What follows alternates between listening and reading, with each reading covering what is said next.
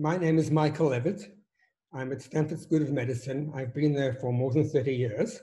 And I have decided that one way in which I can help people understand what's going on is by making a set of short videos that explain different important aspects of viral growth.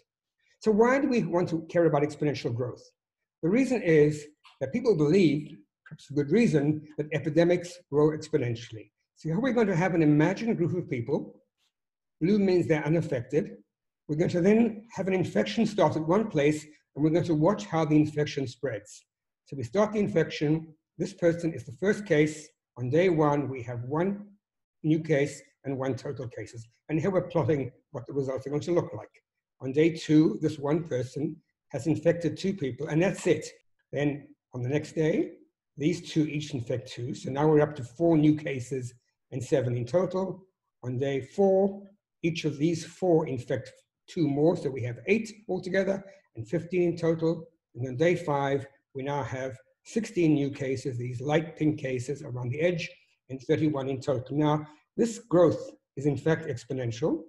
But if you think about it, it isn't that easy to have exponential growth. In a closed situation like this, for example, if we went on one more day, there's no way that this person can infect anybody because he has no neighbors that are uninfected. Now, this is one area. This might be one small village, but there could be another area which is distant from it, and we have no people who are communicating from here to here, so there's no reason why this village should become infected.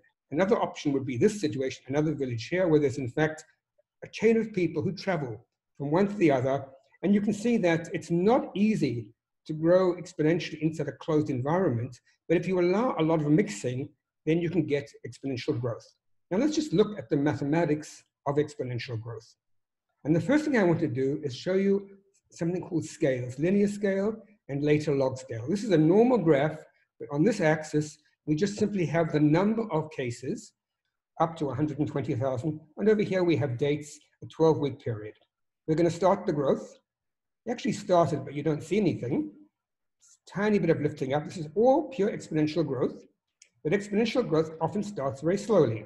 Now it's speeding up, going much faster, and next time we're through the roof. So basically, going from here to here in a 2-week period, we've gone from a small number of cases to a very large number of cases, a very, very scary situation. Now, when you want to see things where you have small numbers over here and large numbers over here, the best way to see them is not to use a linear scale, but to use a log scale.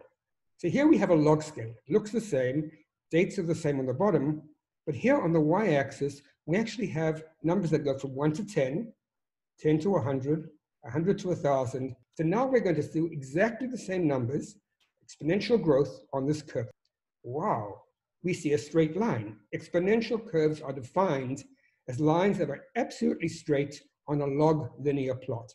Keep on going, and we're through the roof. Although we only saw a large increase in the number of cases in this region, we were still seeing cases, and these cases were very important because they were growing exponentially. Now, this situation is really scary.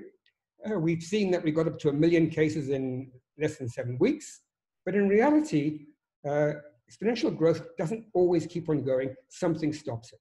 So let's just simply make an idea where we're going to artificially stop the exponential growth. We're playing a line here saying you cannot cross the line at 100,000. So what is this going to look like? Things are growing slowly, start to go up, go very fast, but as it gets to the line, it stops. Now this is sort of what we saw before, but it's much more interesting on not the linear scale, but the log scale. So these are the 2 kinds of exponential growth, either unrestricted or unlimited exponential growth, or exponential growth that flattens. What we're seeing here is the flattening of the curve. Let's look at the properties of these curves. Well, one property is just the number of cases. It increases as a straight line. Another property is the slope of this line. And this is a straight line. And as all of you might remember from school, straight lines have a fixed slope. So we're going to draw the slope in blue, and it's fixed. We also can now calculate from this the number of new cases, shown in red. And that is basically shown here. Initially, there are very few new cases, but as this curve goes higher and higher, it shoots up exponentially. Now, in a situation like this, we basically have a pretty dire doomsday situation. By 7 weeks, we've reached 1 million cases, and we're having 1,500 new cases every day, and likely a good deal of death. Now, let's see what happens when we do exactly the same thing for the exponential function that's been limited.